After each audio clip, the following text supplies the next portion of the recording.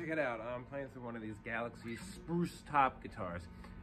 They have spruce on the top here and mahogany on the side, and a little F-hole, little chambered section here, and two P90s. Now we take these P90s apart and we install fancy glitter. Well, we get these metal tops here. This is a metal top with a black finish, and then we install this cool sparkly stuff and trick them out, and they sound great, but then they look amazing too on top of that. So yeah, bound top, bound fretboard. These are fun, these are awesome, really cool sound. I think the last video I did, I put it through this 68 Princeton, which was really bright, and these are bright pickups. So I'm playing through a 1980 twin reverb. It's like a Reverb era thing, so it has gain and clean, so it's not quite as bright as the other amp, and I think these pickups go nicely with that. So in case you thought this was too bright and you heard the other video, most amps aren't going to be so bright.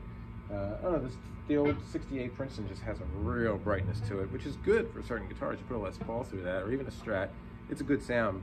You can tone it down too. I just noticed it when I watched the video later. But now we're hearing a nice mid-range.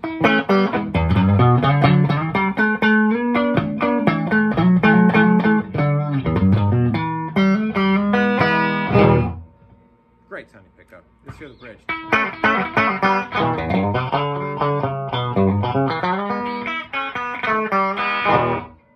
You know, whenever you can push into a string and it gives back with a compression, well, that's the best.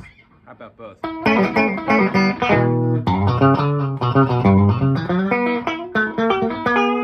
can really push in, give it all I got, and get something back out of it.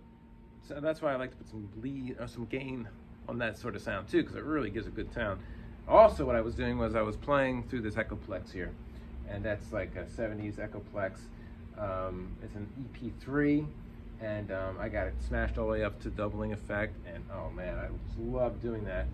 Let's hear it again with it all together.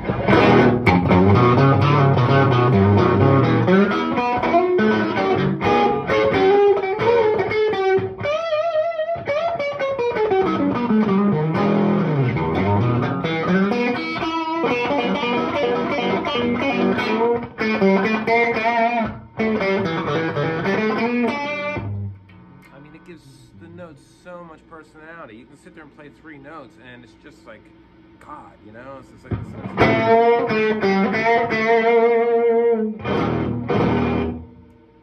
I remember watching Jeff Beck jamming with Les Paul. It was like some volunteer jam or something. I think Billy Squire was hosting it, and just Jeff Beck and Les Paul on stage, and Jeff Beck had this tone. He had to have been going through an Echoplex. It was that sound.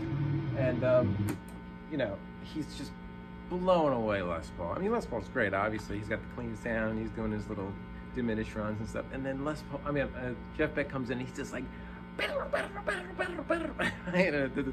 with the fingers and stuff. And at one point, Les Paul even, like, unplugs his guitar. He can't take it anymore. And I don't even think Jeff Beck was very happy about having his guitar unplugged. He looked kind of pissed. It was pretty funny, right? But no, the tone is just great, you know, and I've always wanted to recreate that sound. I think we're kind of getting it here. I don't know what amp he was using, something with some gain. Let's try it again with the bridge pickup, maybe this time here.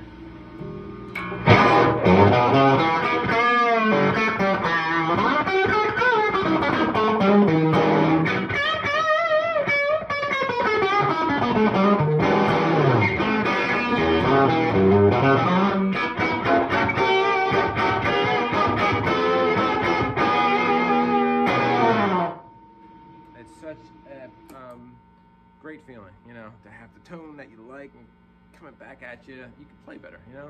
It's just a great thing. Let's try this Echoplex with just the clean, I guess. Here, let's see. Not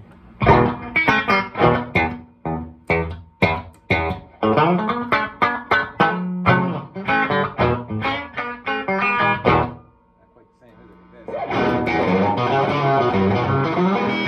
But we can get a good echo sound. We're just got to bring up the echo a little more on the clean sound.